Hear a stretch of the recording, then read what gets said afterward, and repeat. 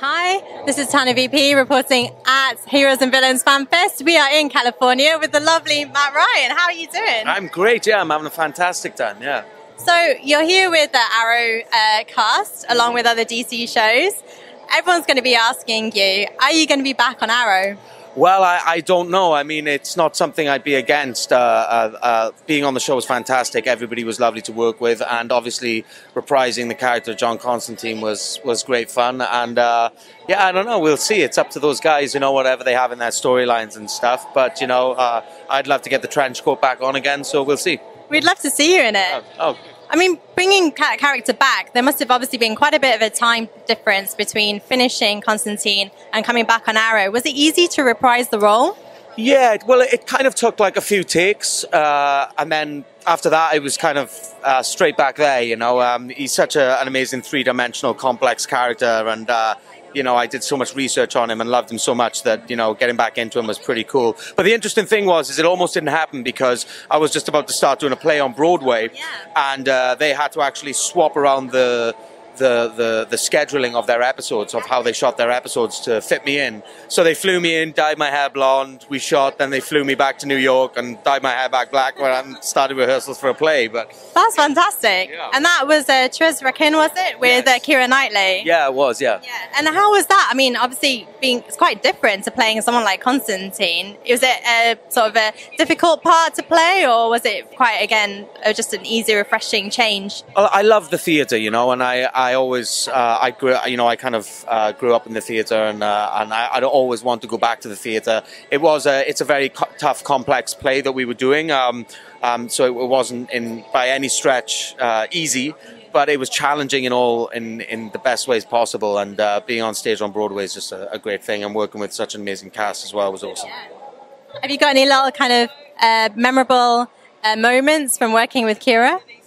Oh yeah, lots. We had, you know, you work with someone for, you know, we were running the play for 3 months, you know, and you know, there's so many little things that happen on stage in live theatre which are always funny, you know. There's so many. It was a fantastic experience, and she's great to work with as well. Well, I'm wondering here at the convention, are there many fans who are like me? Because I saw you in Arrow, thought you were amazing, and went back and watched the whole of Constantine. Yeah, there's a lot of people who have found Constantine through the episode that I did on Arrow, which is great. And I also think that there's a few Constantine fans that have found Arrow as well, you know, through, you know, following the character and knowing that he was going to be on Arrow. So yeah, and it's great that when it works like that, you know, in that whole kind of DC universe. Well, one thing about Constantine is we know that Papa Midnight had predicted that there would be someone close to Constantine who would betray him, and we never really found out. I was guessing it was Manny, but am I right? Yeah, it was Manny. Manny was the guy who was kind of double-crossing him, and he was the one who was bringing about the rising darkness. It's a shame we didn't really get to see where that was going to go, you know, but, you know, it's one of those things. Well, I mean, speaking about that sort of decision to cancel the show, and a lot of people wondering, especially now with the DC universe existing almost primarily on the CW network, do you think that if Constantine had been on the CW or moved there, that it would have done better?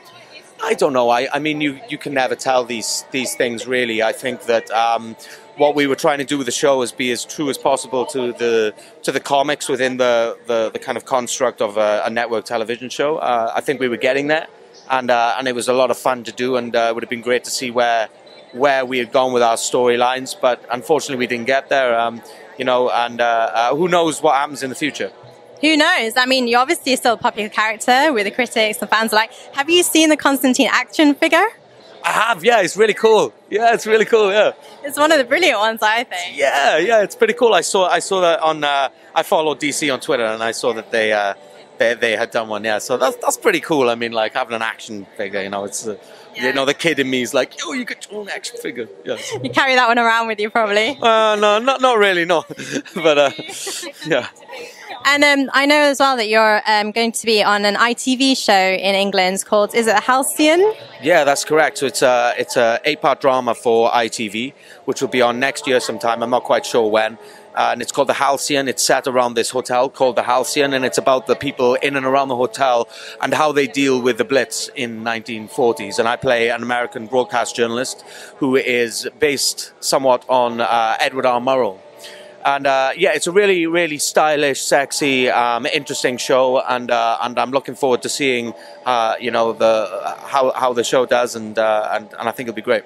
And what kind of character will you be on the show? Well, he's a broadcast journalist, a journalist who's come over from America, who's ambitious and wants to report on the war back to America, and he gets caught up in the dynamics of all the people within the hotel, you know, and there's love interests that go on, and interesting dynamics between all the different people in there, and that's ultimately what the show is about. You know, it's set in World War II, it's set in the 1940s, but you know, it's really about kind of these characters and how they react to the situation around them, and all the interrelationships. And he's kind of this suave American kind of bullshit guy that comes into the mix and stirs things up a bit. So you're going to be using another accent then? I am, yeah.